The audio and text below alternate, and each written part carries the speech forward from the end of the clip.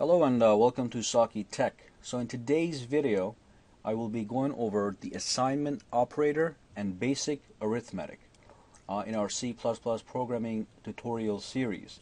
This will be a tutorial number 5, and I do recommend that you go and watch the previous tutorials so you can understand this one better. So let's get to business. The assignment operator and basic arithmetic. Okay, so the assignment operator is a pretty simple operator. Let's declare three variables: integer a, b, and c. Okay, so what does the assignment operator does is it assigns a value to a variable. So if I go like a is assigned 5.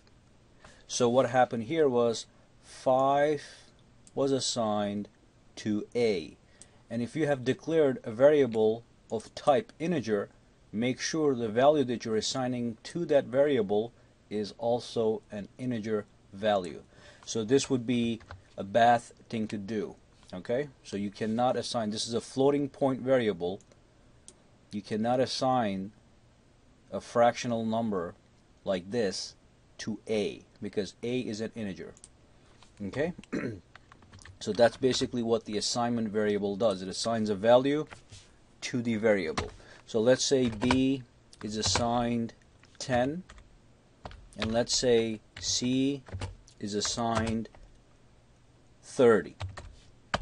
So we assign the value 10 to b and the value 30 to c. Just remember, this is not equals to. This is an assignment operator. This doesn't mean 5 is equal to a. It just means 5 was assigned to a. Because if I go here and do 25, even though here a is 5, when the coding line comes down here, a becomes 25. Okay, so that is pretty basic. That is the assignment operator.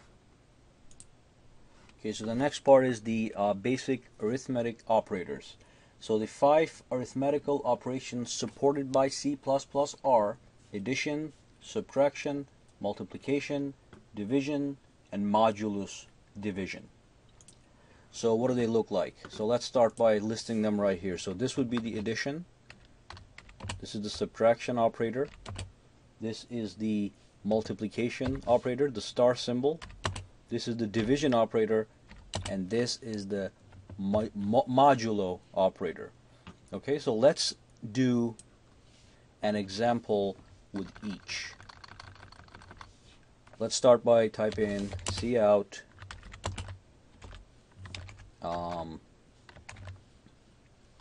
the addition of a plus b equals 2, and then do the colon and space, and let's print the addition of a plus b. Okay, if you don't know yet, you can actually add two variables together and print them onto the screen using the cout statement, the command. Okay, so let's take a look at what this program does right here. Save the file, and in fact let's just put a little new line character to keep it clean. Let's put 2, okay, just to keep it clean. Okay, so if you look here, a is 5, b is 10, so obviously that's going to be 15. So when I build and run this program, obviously you're going to see 15. The addition of a plus b equals to 15. So now let's do subtraction. Okay, the subtraction of a minus b equals 2. Save the project. Obviously it's going to be -5. See if we get that. Okay, -5. Okay, we can do the same for multiplication. Let's do it this way. Let's take this off.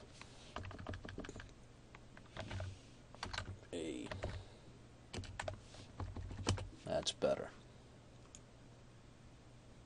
First, let's take it to the next level. Let's do it this way. go. Save file, build and run. A times B is equal to 50. 5 times 10 is indeed 50. Okay, let's do B divided by A. Okay, so let's do it this way. This is in fact the symbol we're going to use. Okay, save file, build and run. Okay, there you go. So 10 divided by 5 is indeed 2. And finally the modulo operator. Okay, so, and the answer in this case is going to be 0. Build and run, and the answer is in fact 0. Again, you can do other advanced things with the arithmetic operators. For example, you can do stuff like this. Okay, you can say A times B plus C minus B, and you can actually make this happen on the screen exactly as you see it. So let's clean this up.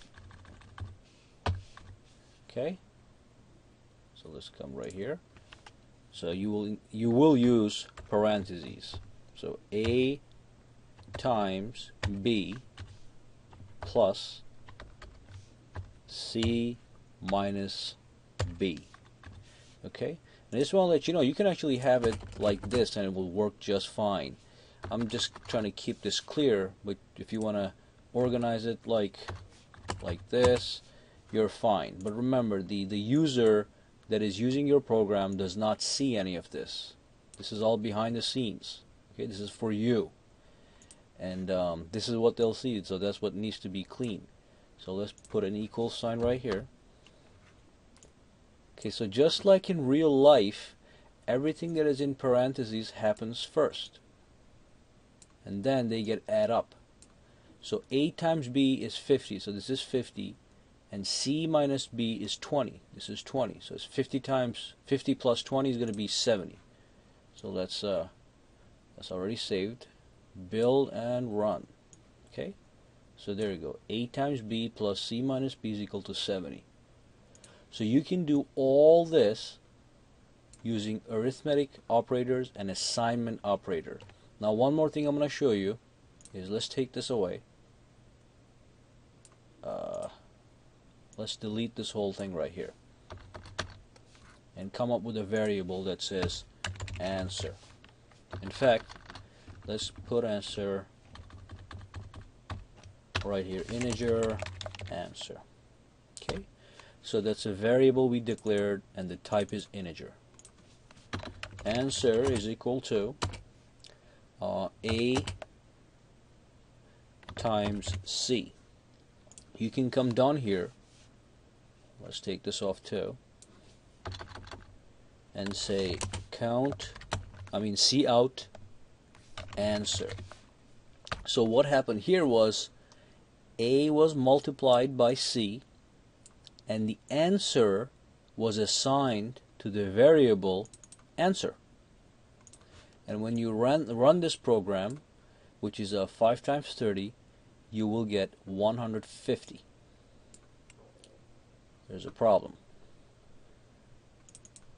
See, I didn't put the semicolon, so I got an error right here. So put the semicolon. After every statement or expression, you have to put the semicolon. Don't forget that. So save file, build and run. Okay, so A times C was assigned to answer, and then we printed answer on the screen, which is 150.